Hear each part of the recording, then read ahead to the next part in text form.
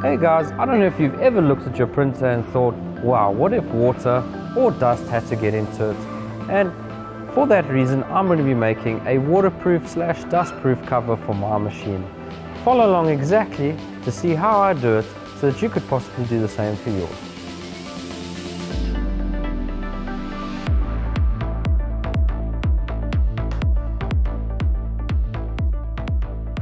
Okay, now we also have our ink tank, which is on the other side, which comes out an extra 120. So we are going to go with 2.7 is our length. So now we know what our distance is from left to right, which is 2.7. But we have to keep in mind, we need to decide how far down we're going to go with our cover. Now just keep in mind, let's say for instance you're doing a sublimation printer, and you've gone and done your cover and it's just resting right here. And if you go ahead and print something and let's say there's a bit of wind, that dust cover is going to slowly rub against your media. So you just want to be careful to think, do you want it to be a little bit higher, or do you want it to go completely over, and make sure you take out whatever material that you've printed, take it out of the machine so you've got no worries whatsoever. For me, I would prefer to have a little bit higher, simply because if it runs down, the water at least is going to come on and go further down and not damage the main component of my machine. So we need to make sure we've got a top piece and our front piece and back piece. So go ahead and measure our top. Now keep in mind we've got cables that side that we don't want to pinch or destroy, so I'm going to leave myself 100 from the gap there and then 100 from this side. So we're going to go with 540 as our top piece. Okay, now that we've got the top, I now need to measure my back piece. Now we're going to keep in mind that I'm not going to be going past my ink tank tray, because to cover this really doesn't make any sense. There's no electronics here, as well as most of the electronics will be covered as far as the connections down there if you measure yourself correctly. So I'm going to go with about 250, just so it just touches there and it's not too short on the back. 250. Now I could make this 250 here exactly and do 250 all the way across, or if I wanted to cover those points there, I could make one little piece extra longer. So let's see if we can do it, if it makes sense in our design and program. So we had 250 there, but in order to cover all the electronics this side, we need 350 in order to do so. So that being said, I'm also going to measure this area here so that I only have an extended piece on this side. 460. Now we just need to get our side piece. We've already got our length, and I need to cover 460 in size. Now that we've got all our measurements, all we need to do is now go to our designing program, put in our templates and the sizes to see what kind of design we come out with. So let's quickly go do it. Okay guys, we're here at the computer now. I've got all the measurements I need in order to make up this template. I've got the background that I need as well, which is the same colors we used on our hoodie for AM. So we'll go ahead and use the same background purely because it's got lots of color and it's quite a nice color to use. So let's get started. Alright, so now that I've got the design that I'm looking for our background, which is going to be this really nice blue with lots of different shapes, our first one that we're going to do is the top, and now we measured that to be 2700 by 540.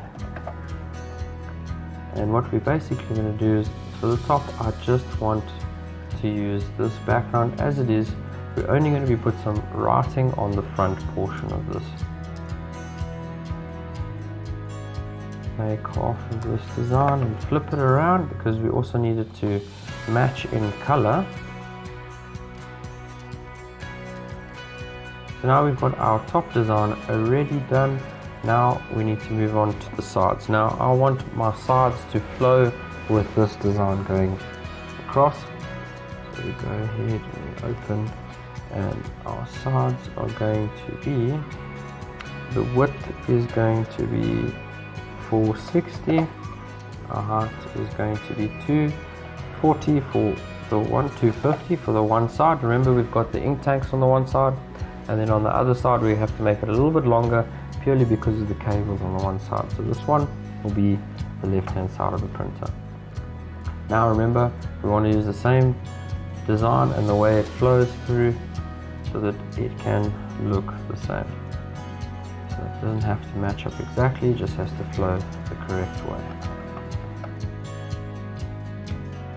Okay, so now that we've got that side done, we can now move on to our other side, which is going to be bigger purely because of our ink tanks that we have. So we're going to leave the width at 460, and this one, we must remember we measured the cables to be a lot further, which was 350 down instead of 250. So the height of this one is going to be slightly different. Now again, I'm going to use the same design, make sure it flows completely through. Okay, so we've pulled in our design. Let's just now match it up. It doesn't have to be exact, you can use a little bit different color on this one. Okay, that one is done. Now we need to do the front and back. Alright, so now the front, we're going to copy the smallest side and have an overlap on the right hand side, because remember, right hand side has the cables. So our width is going to be 2700, as that's the width of the machine, and then our height, we're going to go ahead and measure at 250. Okay. Now again, I want to make sure it's flowing the same direction as the first one, which is the top. And the only difference here is I would like to put in some wording, purely because this is at the front of the machine. This is where it's going to be seen the most from everyone that walks in. So we put that design there, and then we're going to just quickly go and find an AM print, and we're going to go ahead and put AM, and this one I'm going to put in the top left hand corner and the top right hand corner. So make sure they're equal distances. Okay, so now that's the front done. Now all we need to do now is the back. Now the back, we're going to have a little bit different. So remember, because at the back we're going to be doing two different sizes when it comes to our height. So we're going to do the left hand side of the printers where the cables are at the back, and that's got to have 350 going down, whereas where the ink tanks are, it's 250. So we've got to have that slight difference in height, but rather go with the bigger size, because you'll see why now. Okay, so now that we've got that, now we have to keep in mind that we need, on the left hand side where the cables are, 350 by 460 of a bigger block. Okay, so 350 high, and we need to make sure this is 460 wide, and that is good enough there. Now we need to make another rectangle, purely because we now need the other height of the machine from the other side. So put that into corner, drag it across all the way to the other side. Remember, we need 250, so just make it as close as there as. And that's perfectly fine. Okay, so now what we need to do is merge these two, because we're going to use this as a template to cut out the actual size. So now we've got to do is select our black block that we've made to size. We unhide our artwork and we go and cut it. And then from there, you'll see now we have got the design, including our gap here where our cables are going to be covered, and then we've got the smaller side where our ink tank will be, which is around this area.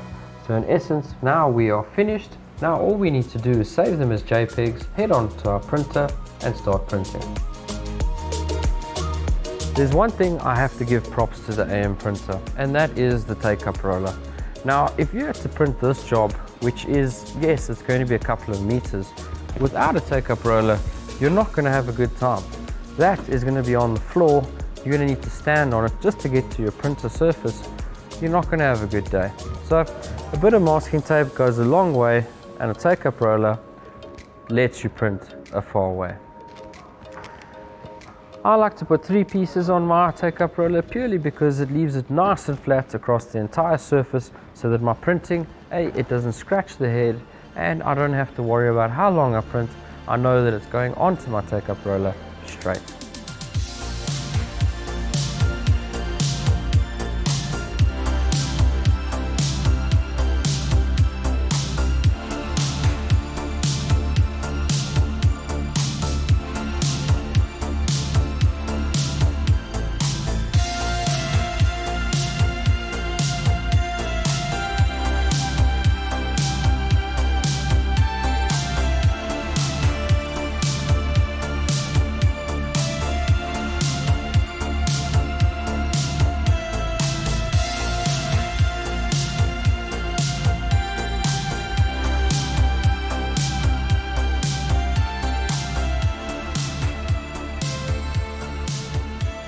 Alright guys, so the material that I'm going to be using today and that I've chosen is an Oxford waterproof material.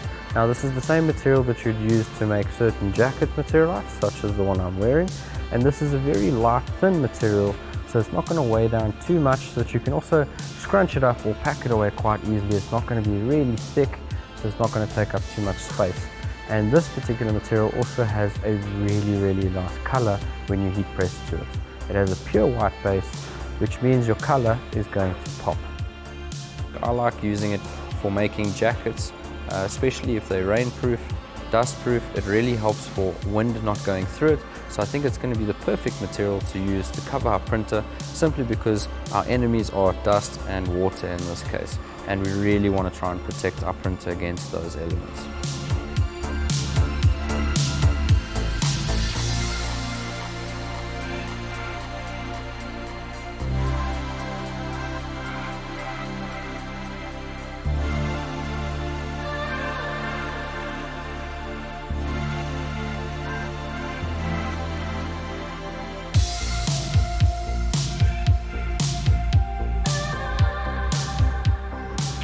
Now that we've done the sublimation part, all we need to do is hand it over to CMT, and I really can't wait to see it done.